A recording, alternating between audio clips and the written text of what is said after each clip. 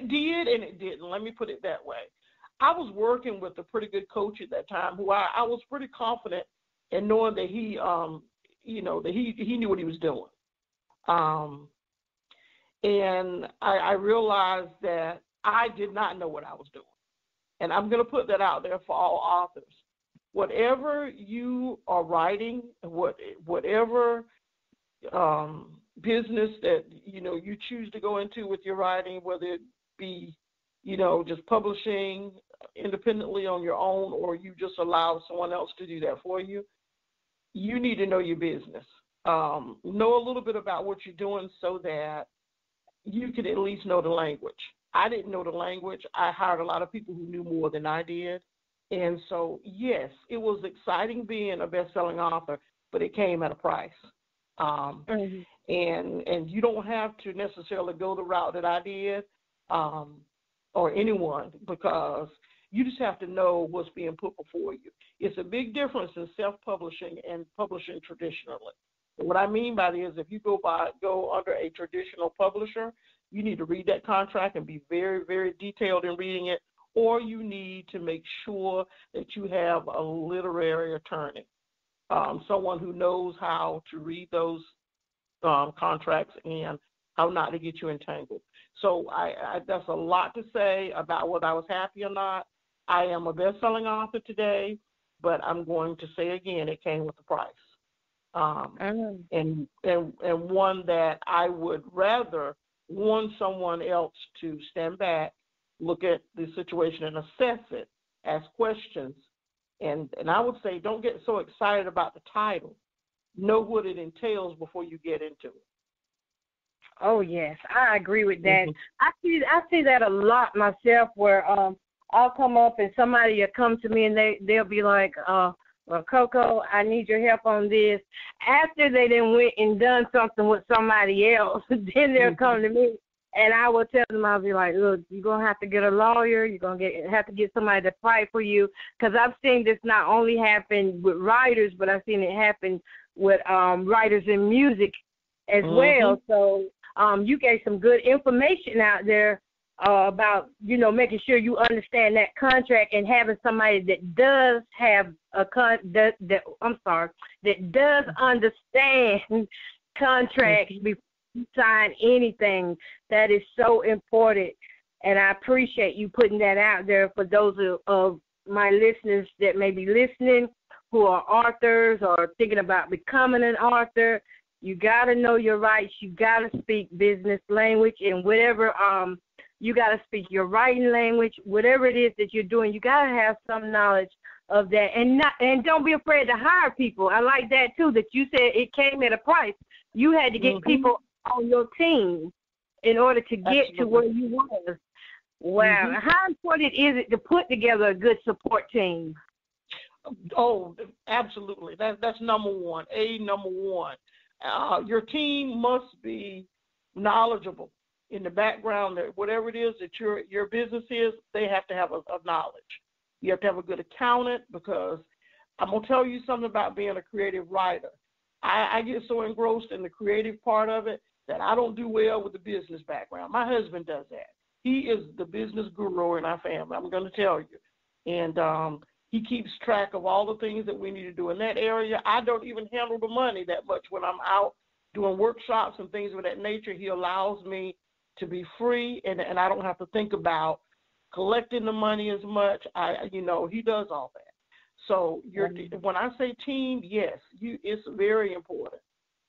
Your team needs to know your flow. They need to know your vision. They need to be able to buy into your vision. And it's not good just to write someone a check. They really need to be all in. And you can tell whether they're about, and I'm going to use some slang, about that life, okay? You can tell whether they're really about what you're doing. Yeah, because if they're not, your stuff will come up raggedy.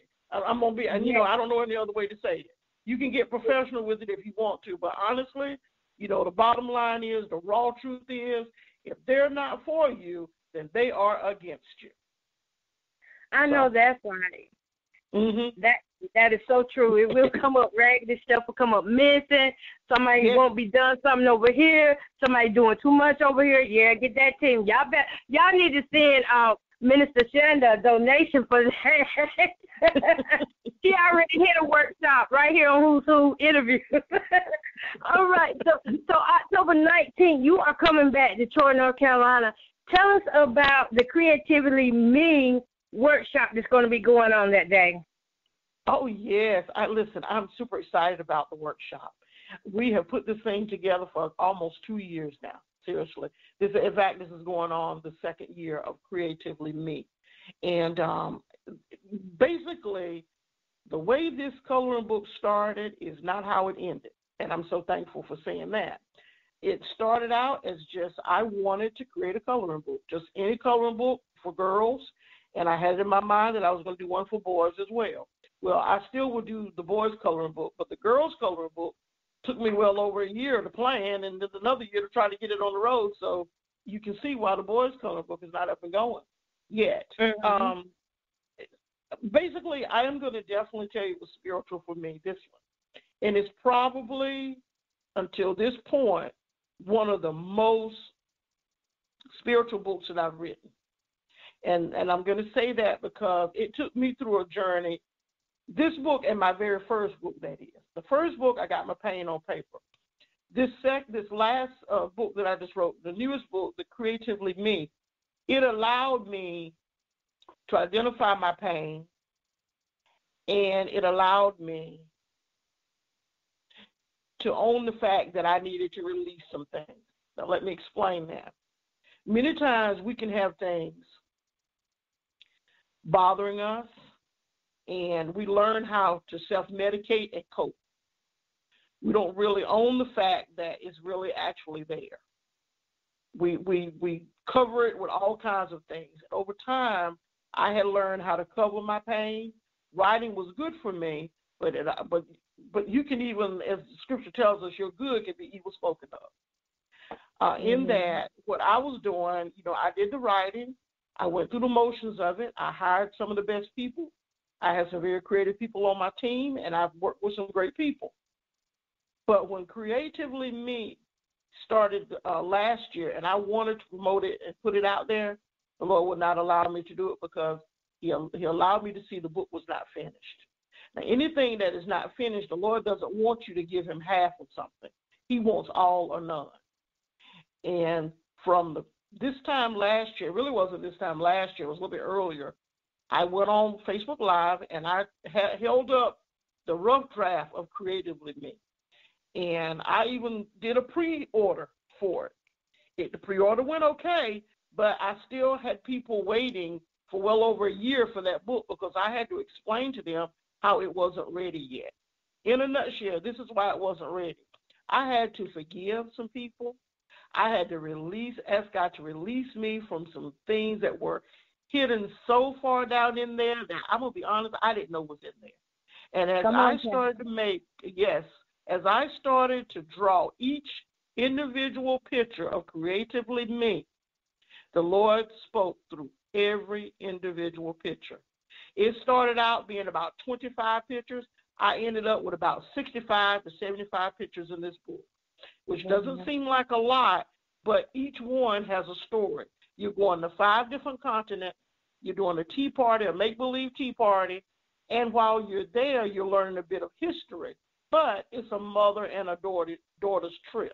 So it's designed for mothers and daughters to take the trip together. It's also not designed so that you throw this coloring book away or tear the pages out. It's designed so that you can write love notes to mom. Mom can write a love note back to the daughter. And you can keep personal pictures in there together of you and mom. It's just set up for all of that. Now, I've started the workshop, and I don't want to let too much out about that. But to wrap up the workshop part of it, I came to Montgomery County because that's where, again, Montgomery County, North Carolina, is where my mother lives. My mom lives in Montgomery County, right? All right. So the book is dedicated to my mother. And with doing that, the workshop and her being there, the whole part of it is, in the beginning, I will give you this and wrap it up, is a part that deals with sunflowers, and my mom's favorite flower is the sunflower. So at the beginning of the book, it has a dedication page to her, but it also says, keep your face turned toward the sun. How many of us know that sunflowers turn toward the natural sun? But the scripture and the part of this is to keep, to encourage everyone to keep their face turned toward, heaven. So when I say I use the books to evangelize, that's an example of how I do it. But when I do the workshop will be to explain to people, really it's going to be about looking really down inside yourself and not to highlight your mistakes as much as you would your successes. And you would have to look at the book in order for me to explain how that's going to work. But it's not really one of those coloring books that you want to pick up and just say, like, let's just color. It must be taught and explained, or you will miss the whole essence of what the book is about. Wow. That is deep right there, because we are in a time where, I'm so glad that it encourages the mother and daughter relationship to do it together. And I can hear, like, forgiveness in the book. I can hear it, and I can feel it, like I already know this book already. Well, I'm going to get to know it because I'm coming. Oh, good. I am coming.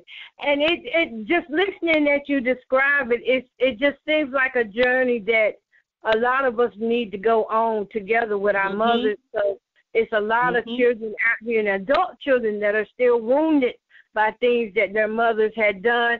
Me, myself, I have went through a lot of things with my mother. And as you say, you keep looking up, you keep praying, you keep forgiving. And that stuff does need to come out, because eventually it will surface at the wrong time. And so I thank God for your book, not only, and you see how the gift is working, not only are you writing, but you are tapping into the heart of people. That's what you're doing. You're pulling into their heart so that they can get purified. So this is a beautiful thing that you are doing for Montgomery County, North Carolina, and you didn't have to come back, but you did. Oh, yes, I did.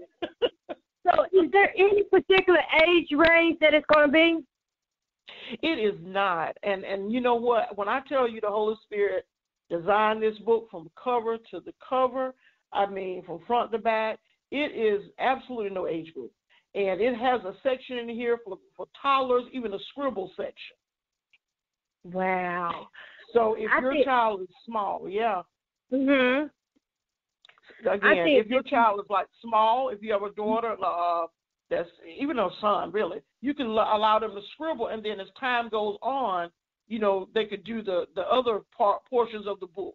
It's really age appropriate from the time they can pick up a crayon or something to scribble with until, adults. Yeah. That is awesome. So do they need to bring anything with them? Just themselves. That's it. That's awesome. That is so awesome right there. And I think that your books are going to continue to grow, and I think we're going to end up seeing some of them in the mental health field as well. Thank you. That's what I am seriously sitting here, and I'm like, this is a healing moment, not only for you, but it's people out here who need this healing too. And when they come in contact with your book, it's going to help lead them to it as well. So before we go, let me ask you, do you got any upcoming projects, any upcoming tours or anything, any more book stops? We are working on another book now. Our Pink Signature, A Woman's Touch, is in the making. But again, our time is not God's timing, and He allowed us to put that book on hold for a little bit to write a manual for reviving families. Again, in the mental health and the healing area. It is Battlefield Tactics. The name of that book is Battlefield Tactics and Life Strategies. So the title itself should say a lot. It does. Yes. So you see where we are now. Actually, we're being led and governed by the hand of God in our writing. What we want to do, we're learning that is not necessarily what the Lord wants us to do. Again, I wanted to release Pink Signature in August. Definitely wanted it out by October. We're still doing that book, and it's not canceled. But the Lord says do the manuals first. So, yes, you will hear more upcoming projects and workshops. We're going